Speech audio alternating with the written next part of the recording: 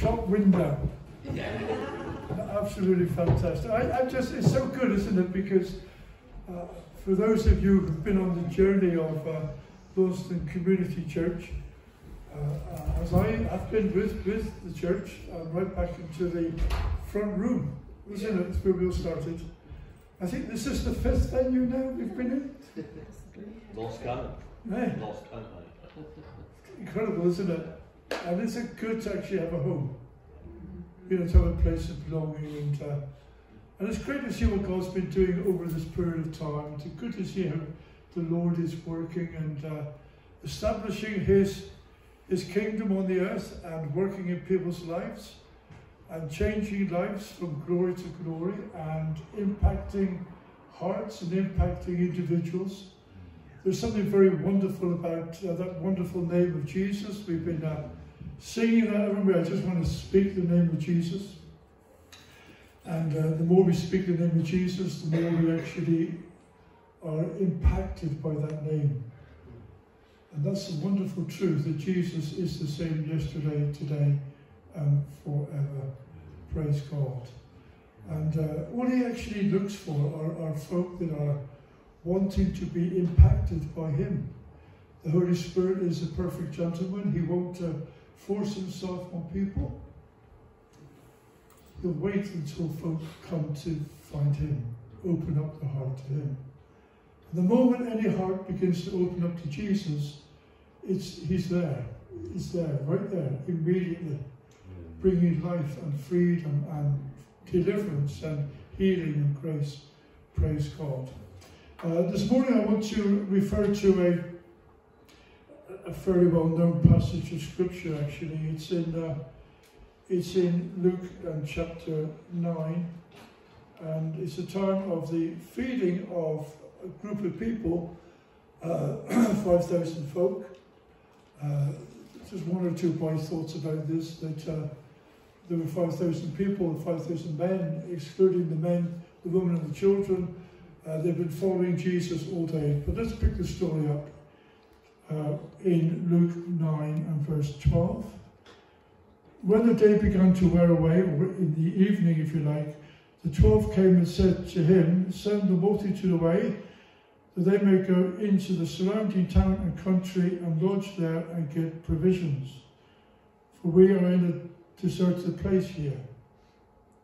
He said, "You give them something to eat."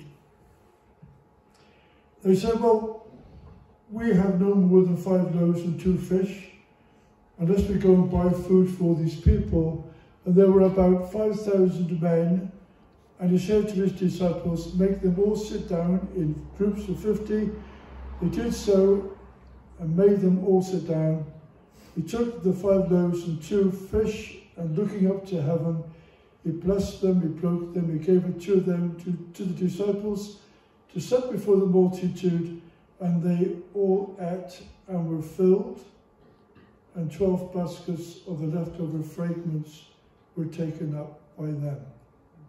You know, I don't know about you, but sometimes when you've been a Christian for many, many, many years, and you've heard many, many, many accounts, and you read the Bible, and you've sat under many, many, many sermons,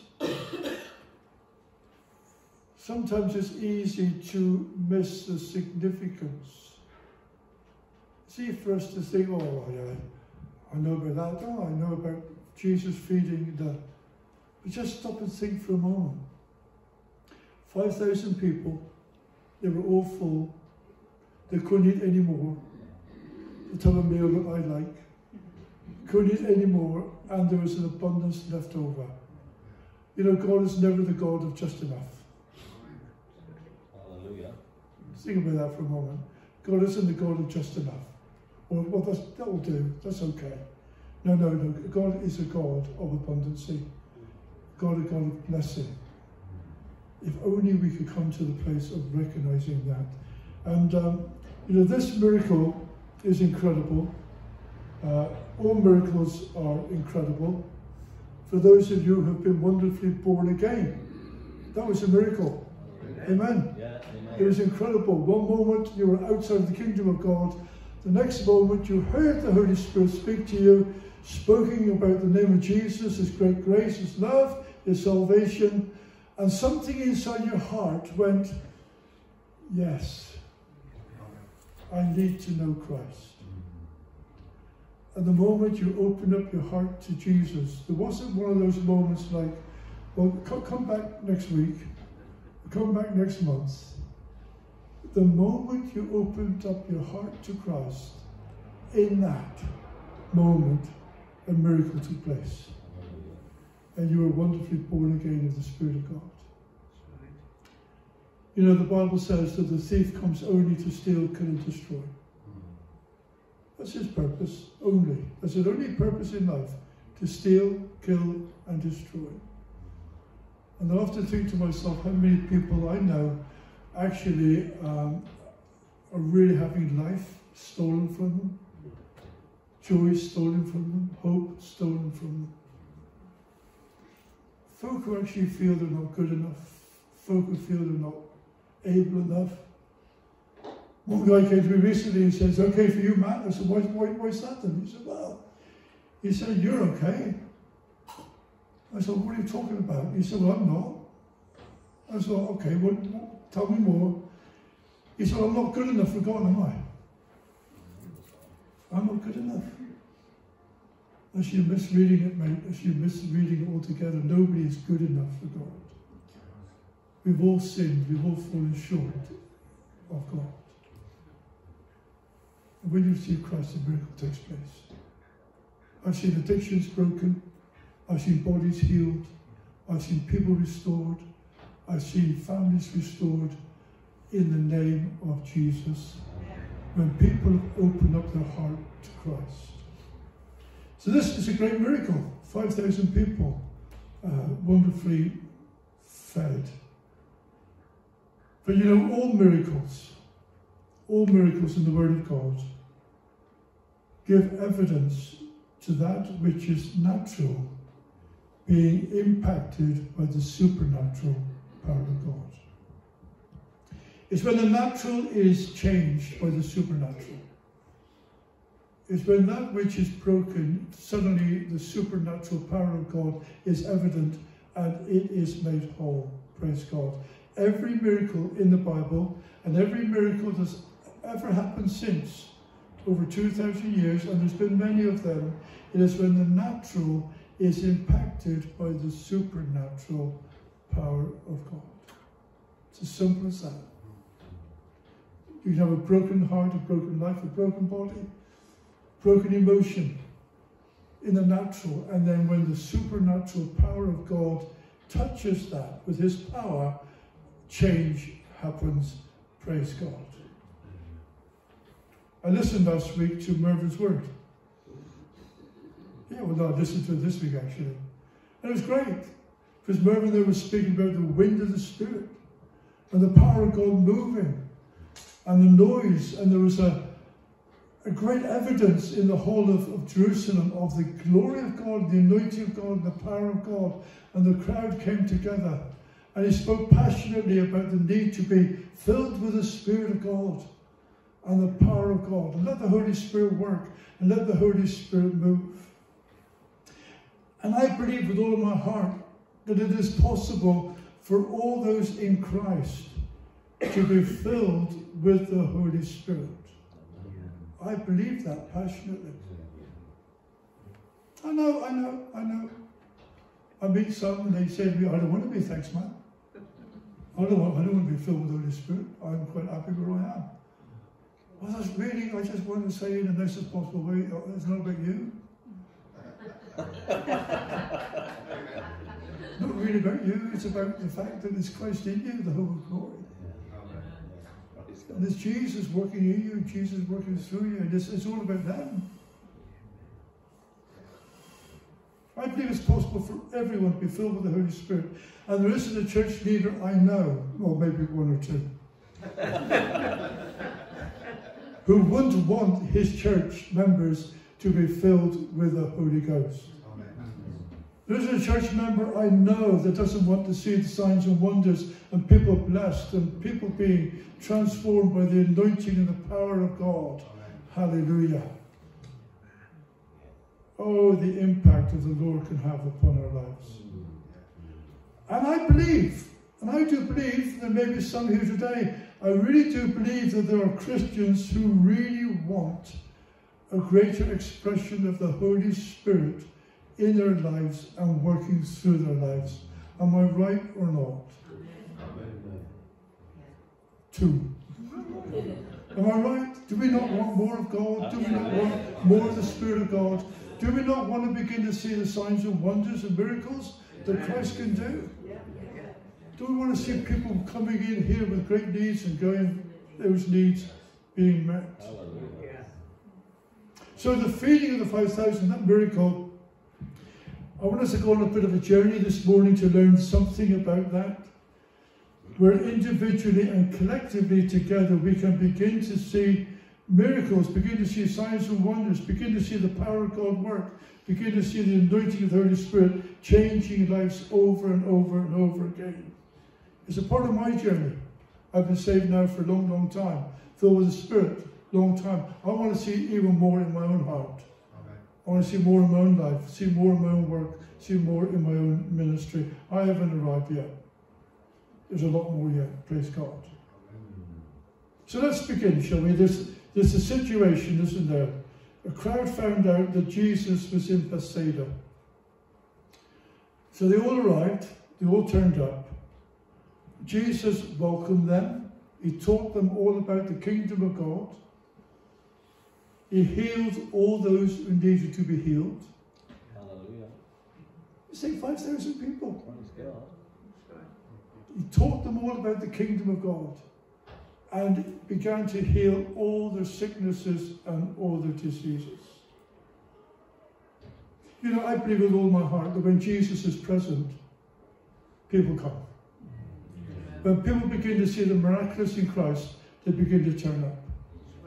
I've known it over many years. I've known people who've been wonderfully touched and healed by Jesus. They've shared their word, they've shared their testimony, and suddenly other people want to come, they want to know more about this Jesus Christ. When people say church is boring, dead, uninteresting, I don't want that to be true. No. I want it to be full of life and purpose and excitement and change and dynamics in God. Hallelujah. Praise His name. There's a crowd out there still waiting for reality. There's a crowd out there still broken. There's a crowd out there still looking for answers. There's a crowd out there don't know what the world is all about. Fearful, worried, and anxious and concerned. Looking for answers somewhere. And so they've been with Jesus all day. It's now late. The disciples are aware that they need feeding and they need rest. As far as the disciples are concerned, it's time to close the meeting. Time to close the meeting, it's time to send them home, time to get rid of them. It's late. There's a certain amount of compassion there. But there's a beautiful picture, isn't there, about the crowd not wanting to leave? Because they didn't know what was going to happen next. When Jesus was in the house, they didn't want to go because they thought, well, we may miss something.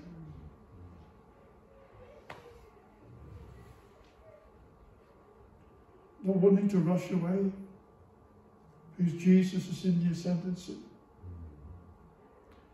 Isn't that a wonderful picture? Isn't that a beautiful picture? Yeah. God's moving in such a way nobody knows what's going to happen next. I'm not going home. I'm not going home. I'm staying here because I believe Jesus is doing exceedingly abundantly more than I could ever imagine or think possible. We haven't quite got there somehow, or we've lost it. I was in Wales in, where was I? I was in one of the churches in Wales.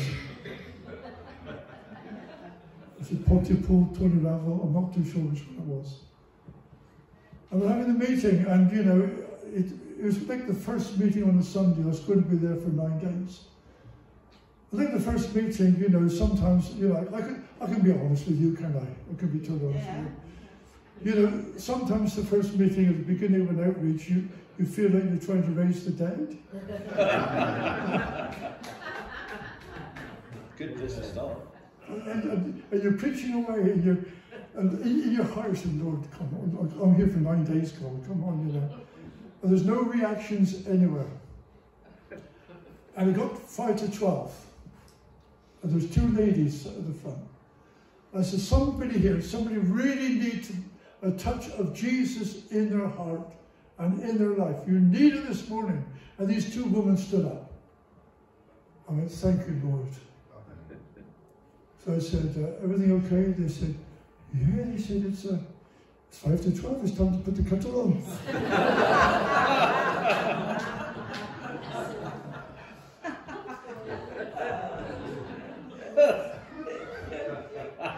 What? Was it 5 to 12? It's time to put the kettle on.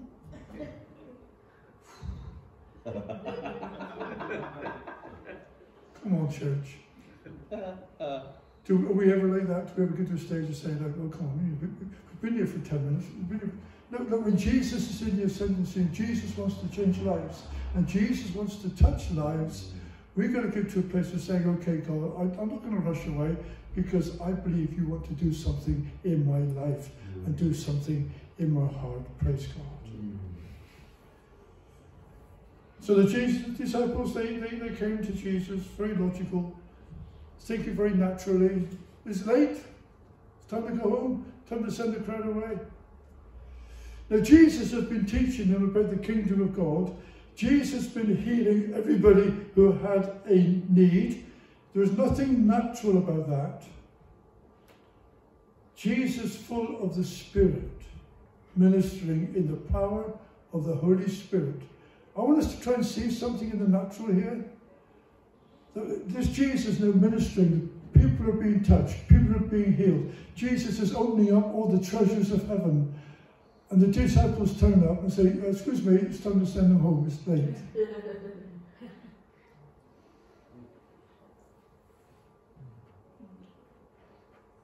Jesus began to challenge the disciples' thinking. You see, he was all about making disciples in the kingdom of God. And all the miracles of Christ and everything that Jesus did, there's a lot of teaching in this, in discipleship. Time for making disciples. And we all need training in discipleship. Because we're called to become disciples and not just followers of Christ. And so we come to the solution. They're thinking naturally, and Jesus said, this is the solution. You give them something to eat. Well, the disciples are still thinking naturally. Jesus, there's 5,000 people here. We've got to look around. There's some 5 barley loaves and a couple of fish. So what's that amongst all this lot? How are we going to feed all these people the 5 barley loaves and 2 fish? Jesus. That ain't going to happen. They're still thinking naturally. And I would say that unless we knew the answer to the story, we would all think the same in that situation. It's time for some personal application in this room. In this community around here, in my community, there are thousands of people who are in great need. They're hungry. They need salvation. They need healing. They need deliverance. They need freedom. They need a miracle. I meet them all the time. I had a phone call a couple of days ago saying, Matt, could you possibly see a young man, he's 29 years old, who he wants to chat. He wants to talk to somebody. He's on the verge of self-harming, suicide. Spoke to a lady online, somebody we knew 40 years ago, who told me that she's continually self-harming and cutting herself. Spoke to another guy who came to my house 2 weeks ago. Deep, deep problems, deep, deep needs. I'm meeting people all the time who they're looking for answers. They're looking, saying, Matt, we're hungry for answers, praise God. And Jesus is saying, church, you feed them. You feed them.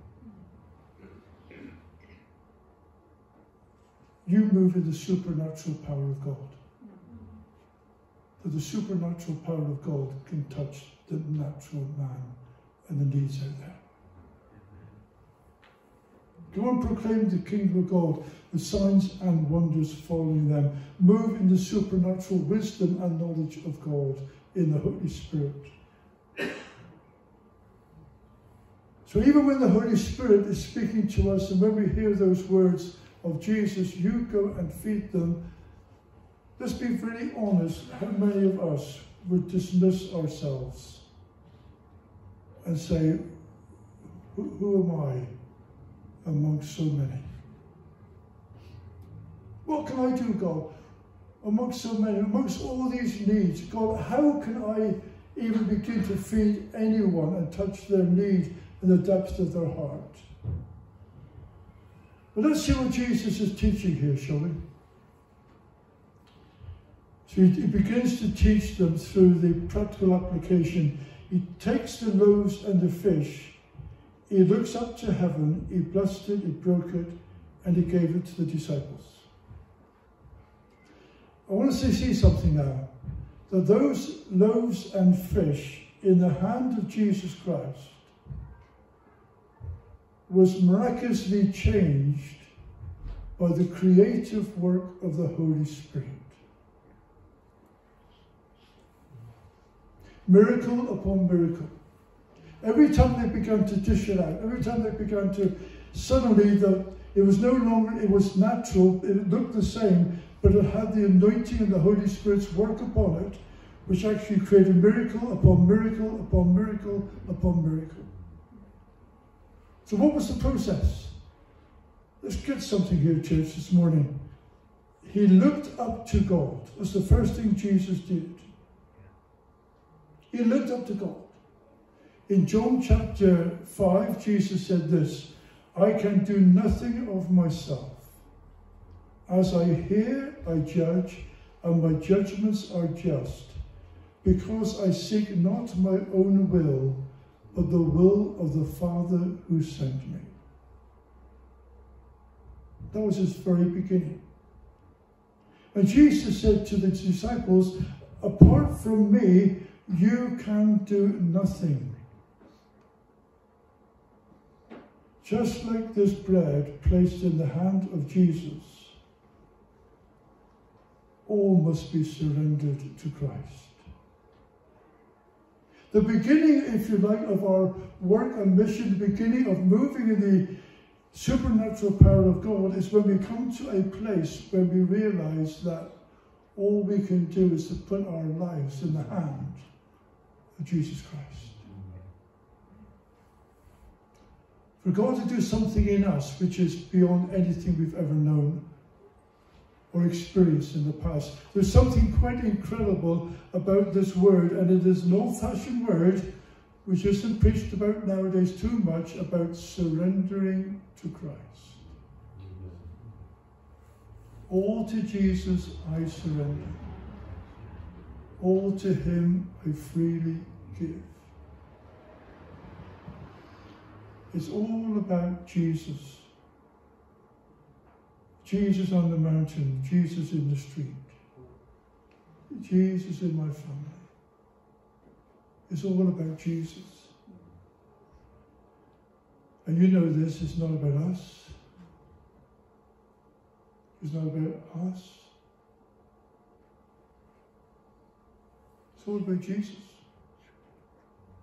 Lifting up the name of Jesus. It's all about us coming to him simply and saying, Lord Jesus, I just come as I am. I know that I have nothing in my natural life to give, but Jesus, I give you me.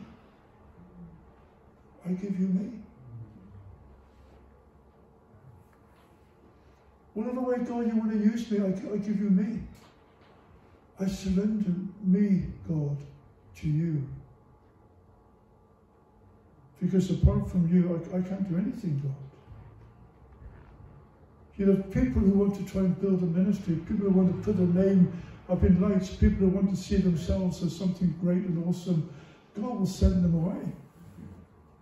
He takes the foolish of the world to confound the wise.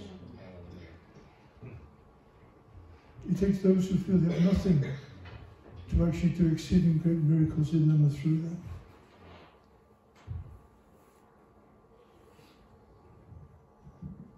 It's a very beautiful thing to present our lives to Jesus. And we all need a supernatural touch of Christ to make that happen. And maybe some of us here today, we may look at our lives and go, you know, I have personal needs, I have physical needs, I have family needs, I have emotional needs, I have needs of freedom in my own life. We have to present it to Jesus. We have to come to Christ and say, Jesus, I bring it to you, God. And if Jesus looked up to heaven and said, Father, I only want to do your perfect will, then if that's okay for Jesus, then it's got to be okay for us, isn't it? Yeah. Lord, I just want your will to be done in my life. How often do we present ourselves to Christ? Just a thought. We all presented ourselves to Christ when we were born again. We said, Jesus, come into my heart. We all did that then. But how often since have we actually presented ourselves to Christ? So Jesus, I surrender this day, God, to you. I surrender my time, God, to you. I surrender my life, God, to you.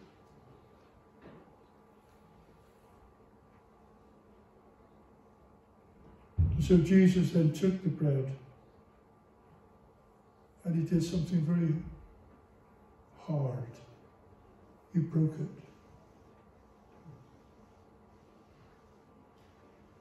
This is my body broken for you. He held nothing back. Following Jesus and surrendering our lives to Christ at times will be very painful, because there are times when Jesus will begin to break something in us. Broken. We used to sing a song, do we not? Break my heart, Lord, for what breaks yours. To be totally broken. When, like Jesus, we recognize that we are crucified in Christ, it's no longer us that live, because Jesus breaks off from us those things that he doesn't want us to hold on to. He wants us to be disciples of Christ. And Lord, I've come to surrender my life totally to you. And you say, that's great, thank you ever so much. I will now begin a process of breaking from you those things that I don't want you to hold on to. I don't want to let that go, God. I don't want to let that go. Somebody said to me recently, because we always have a bit of a joke, don't we, here about me and my golf. Somebody said to me recently, Matt, if God asked you to give up your golf, would you give it up? I said, you could buy the clubs. You buy the clubs. I said, if God said do that, I would do that. So one of the main reasons I'm here to play golf is because you don't know Jesus Christ as your Saviour. And that's my mission field, one of my mission fields. Golf is rubbish. But the mission field is good. But church, how much do we honestly look at our lives and go, I would really struggle if Jesus asked me to give that up. Because that's my natural me. I like that. I love that. I like doing that. Sometimes when we look out and see the lost, we see the fearful around us, we see the wounded in the spirit, we see mental illness. when we see all those things, I must ask myself the question, who weeps anymore? Who weeps? Who really weeps anymore for the broken amongst us? Don't get me wrong, I love the family of God. I love our times of praise and worship and adoration. I love the times when we come together.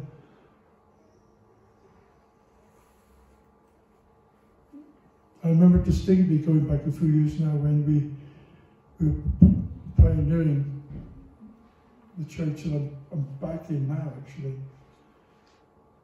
I know for a little while we did everything we possibly could to get people in the kingdom of God. We did it all. We had this activity, that activity, this activity. We've done a lot. We had everything going. And you know what happened? Nobody came. Nothing happened. And one day I remember distinctly, the Lord asked me a question.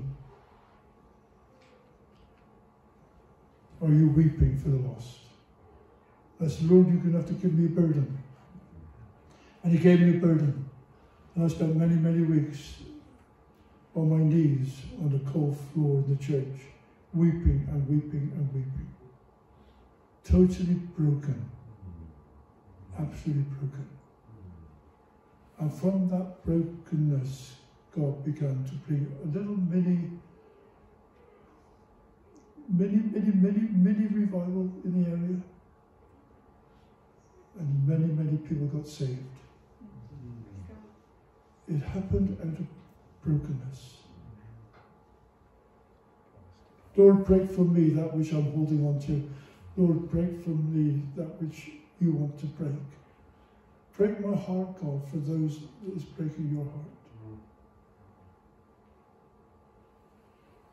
Take my life, Lord, and use me to change my world. If that's our prayer, then the Lord will break us from something. You don't want our plans, you don't want our schemes, you don't want our ideas, you don't want our latest thoughts. He wants us to be those folk who say, Lord, I'm looking up to you. I want to do those things, God, that you want me to do for your glory. Aaron noticed the principle, God often begins with weeping, and then joy comes in the morning. Except the grain of wheat falls into the ground and dies, it remains by itself alone. But if it dies, it brings forth much fruit. The principle of Christ is the principle of his church. And then finally, Jesus is teaching them this. Out of the position of surrender, and out of the position of breaking, out of the position of putting it into my hand, and allowing me to break something, I will then give it back to you, and suddenly the miracle that took place in the bread, you'll find will be operating in your spirit. And suddenly you'll be moving in the power and the anointing of God in ways that you've never known or ever experienced in the past. Miracle upon miracle, words of knowledge, words of wisdom, the Holy Spirit at work. How often is this surrendering? How often is this breaking? It is every day. But then every day, suddenly a miracle takes place deep within. And suddenly those disciples, Jesus gave them the bread, and they had then to operate in some faith. Because they had to start giving it out. They had to start distributing it. And as they began to give it out and distribute it, that miracle that happened in that bread suddenly fed over 5,000 people. And when we surrender our lives to Christ and we are broken in Christ, and we know that the Spirit of God has moved upon us in a powerful, glorious way, and we begin to distribute out from what is in here, suddenly we actually discover it works, and God is at work, and that takes faith. Believe that the Christ in you is greater than he that is in this world. And so I close this morning. You may be looking at your life and you may be thinking to yourself, what am I amongst so many? One man, one woman with God is a majority. Sometimes we will refuse to make a spiritual shift because we stay in the natural thinking. But if we can only see the principle of this miracle, present your life to Jesus for his purpose, and glory in the supernatural power of the Holy Spirit, allow the Lord to break from you everything that needs to go away. Break our hearts, God. Surrender everything to you, even if there's a cost. And then, Lord, fill me with your anointing and power in the Holy Spirit, that the works and miracles can operate through me as I step out and begin to move in the way, God, that you want me to move. We then begin to experience miracles, and we begin to experience change. Oh, it's easy, isn't it? It's easy for the church not to really grasp the fact. There's thousands around us hungry, and almost to one degree, don't get me wrong when I say this, but we can quite easily get into a mental way of thinking like, well, there's nothing we can do about it. Nothing we can do about it, really. Send them away. Let them go to the other clubs. Let them go to the things in the world. Let them find their entertainment out there. So no, you give them something to eat. You give them something to eat. Hallelujah. Place of surrender, place of breaking, and a place of life. Praise God. Amen? Amen. Let's pray together, shall we? Hallelujah.